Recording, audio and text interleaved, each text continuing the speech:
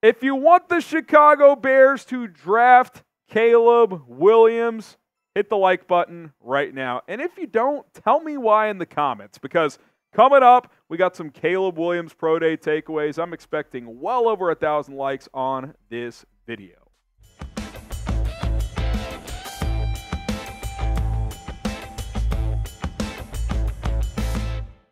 My name is Harrison Graham, and you are watching Chicago Bears Now by Chat Sports. Today's show is sponsored by 8 Sleep. If you're looking for better, more restful night of sleep, look no further than 8 Sleep. The Pod 3 cover is going to have you feeling better than ever. 8sleep.com/chatsports. That link gets you $200 off. All right, Caleb Williams Pro Day is in the books, and we are breaking it down here on the channel. I got my top takeaways from his Pro Day, his workout. Some of it's non-workout related at USC earlier today. Let's get right into it here. Number one, and look, we saw this on his film, even if you're just watching his highlights, but you saw it once again today. The ball just jumps out of his hand. I mean, he is what evaluators would call an effortless thrower of the football. He doesn't have a hitch in his throwing motion. He doesn't have to, put a huge amount of his body into his throws. The ball just explodes out of his hand. He can flick it really easily. It's nice to see. And, look, Justin Fields, if you want to make that comparison, I know, fans are going to do that. I'm going to try to not do that too much. But, Justin had a bit of a hitch coming out, but he obviously had a very strong arm as well. Caleb Williams has a very quick release, and the ball flies out of his hand very, very quickly. He's an effortless thrower, like I said. Number two, building off of that first one. I really enjoyed this Pro Day because you saw the full arsenal of throws within the pocket. We know Caleb Williams can do the crazy plays, right, where he's avoiding sacks and he's scrambling and he's throwing across the field. The vast majority of these throws, outside of a couple of designed bootlegs, were either under center, shotgun, throws from the pocket, but you saw a vast array of them. This was a nice Pro Day setup, and I think a smart strategy from Caleb Williams and his camp, where you saw checkdowns to the running back out of the backfield. You saw sending running backs in motion and, hitting the Marshawn Lloyd on an angle route. You saw out routes to Brendan Rice and to Taj Washington, deep balls to his receivers as well, but different types of deep balls. The last one of the day, which was the throw of the day, was about a 65-yard throw in the air, about a 50-plus yard completion after the 5-7-step drop, where it's a seam ball right in stride, I believe, to Brendan Rice. You saw corner routes. You saw slants. You saw even, and I don't remember seeing this really, layered footballs over the middle of the field where, obviously there's not defenders on the field, but where he's kind of floating it a little bit, putting some nice touch on it, where it would be a throw that a receiver, a back, or a tight end would catch behind the linebackers but in front of the defensive backs, those layered throws that the advanced quarterbacks make in the NFL and that we've seen Caleb Williams make on tape. So you saw that. He's got excellent touch. He can throw with really good velocity when he needs to as well. He throws with anticipation. You saw all of that on display. Now, I'm not one to overreact to a workout in T-shirt and shorts, but again, the things you are looking for, how easy does the ball come out? Can he layer footballs? Does he throw with touch? Does he have a strong arm? That was on display. Basically, what you see on the tape was confirmed in this workout that he can make all the different throws that you need a quarterback to make. All right, like I said, what you also need is a good night's sleep. And listen, I'm energetic today. I'm energetic every day now because of 8 Sleep. The high-tech solution to your age-old sleeping issues is the 8 Sleep Pod 3 cover, as it slips right over your mattress, bringing heating and cooling tech that keeps you comfortable and sleeping deeper for a better, more restful night.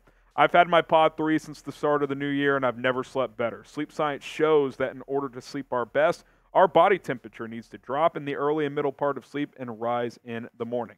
The pod cover will improve your sleep by automatically adjusting your bed's temperature based on your individual needs. The cover can be added to any bed, regardless of size, like a fitted sheet, and allows you and your partner to cool or warm your side of the bed by as low to 55 degrees and up to 110 degrees. Not only will the Pod 3 cover keep you at the perfect temperature all night, it also tracks your sleep and health metrics. On average, users see their sleep quality improve by 32% after just 1 month on the pod. Think about that. 32% better sleep within a month. That in itself is worth it. So start the new year off right. Improve your sleep right now. Don't wait anything longer with the 8 Sleep Pod 3 cover. Go to 8sleep.com/chatsports to get $200 off. That is 8sleep.com/chatsports to get $200 off. If you're listening, not watching for whatever reason, that's the number 8 spelled out, EIGHT, sleep.com/chatsports. Link is in the comments. It's in the description of this video. Start sleeping better. You'll feel healthier. You'll feel better. It's awesome. Check out the Pod 3 cover from 8 Sleep. Okay, let's get to the next takeaway. He looks smooth from under center. Now, again, there's no defenders. Pass rushers aren't coming. Pads aren't on, blah, blah, blah. I get all that. But the footwork looks really sharp. The steps look good. Sometimes you see these pro days where these offenses, these quarterbacks that are primarily shotgun, which USC is, it's virtually 100% a shotgun offense under Lincoln Riley. Sure, there might be 1-2 snaps a game where you go under center in short yardage or something like that, but it's virtually shotgun. It's that air raid stuff.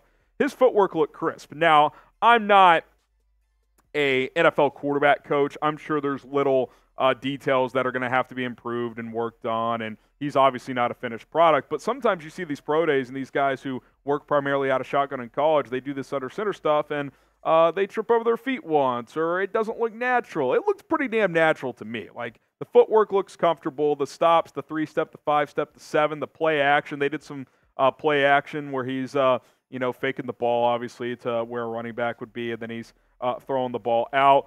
That all looked good to me, and that's going to be important. Obviously, this Shane Waldron offense, there's going to be wide zone concepts where you're under center running the football, running boots and play actions and stuff like that. So you got to be able to take the snap from under center. Now, that is still something he'll have to grow and learn upon. There wasn't center snapping him the ball, but just the footwork from an under center snap looked good. So I was pleased to see that. When it comes to Caleb Williams, he obviously was primarily in a shotgun offense, very productive so, and the Bears will do a lot of shotgun, but you got to be able to run operation from under center as well. Subscribe to the channel. This is why you subscribe. When Bears news happens, we got you covered. Hit that sub button right now. We are knocking on the door of 90,000 subscribers. Let's get there. We appreciate all the love. We appreciate the support. You guys are the best. YouTube.com/BearsNow. All right, a little off the field deal here. He dapped up Keenan Allen, who was in the building. I say in the building, that's just a phrase. It was obviously an outside workout, but Keenan Allen, who was looking great in Bears gear, by the way. Bears hooked him up with some new swag. Dapped up Caleb when Caleb walked into the field a little bit before the workout. Keenan acknowledged at his introductory presser last week that he's met Caleb a couple of times, gotten to know him a little bit. Caleb Williams said today, yeah, we've hung out a few times. I've known him about a year now. He even acknowledged on Cowherd's show that it's pretty cool that I might be getting to throw to that guy. So, hey, he's kind of acknowledging the Bears could draft him here, which doesn't take a rocket scientist. And Caleb Williams doesn't have to say that out loud for that to at least be a possibility. They traded their other quarterback, and they have the number 1 pick. It's pretty easy math, but it's just exciting to think about what Caleb Williams could be walking into here. A vet like Keenan Allen, who's a route technician, DJ Moore, who can turn easy completions into long plays. Like, that is a nice 1-2 punch that Caleb Williams has. And he also said this about Keenan Allen with Steve Weike of the NFL Network after the workout. He said, Keenan Allen to the Bears for a 4th-round pick, that's crazy. He just had his best season. So he knows that Keenan Allen could still play at a high level and what he's capable of as a receiver in this league and what that could look like as potential teammates sometime next month if the Bears indeed do draft Mr. Williams. Now, the big popular question has been, who's going to rock 13? Right now, as of this moment, Tyler Scott is number 13. Keenan Allen said at his presser he's hoping to get 13. Caleb Williams rocked 13 throughout college. Now, one thing I feel pretty confident in, I don't think it's going to be Tyler Scott. However, he's in a good position. He could sell that jersey number, make some dough. Is it going to be Keenan Allen? If you think so, type K. If you think it's going to be Caleb Williams, type C. Who gets number 13? Let us know what you guys think in the comment section right now. Last one here. He did have dinner with the Bears brass. Again, Steve Weike on the NFL Network reported during the workout that the Bears have had dinner with Caleb. They got there on Monday night. You guys may have seen pictures leak on social media of Ryan Poles and Matt Eberflus on or at the airport, so they got there Monday.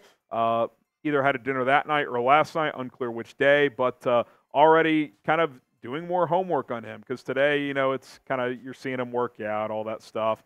But it's really more the evaluation at this point. Who is he as a person? Can he lead your franchise? Getting to know him, what he's about, all that stuff. So that's on display. They're clearly doing a deep dive here, and that was proven by this as well. Brad Biggs, before the workout, tweeting this out. He was out in Los Angeles. That the Bears have at least 9 representatives at the Pro Day, including Poles, Flus, Cunningham, Waldron, Thomas Brown, Kerry Joseph.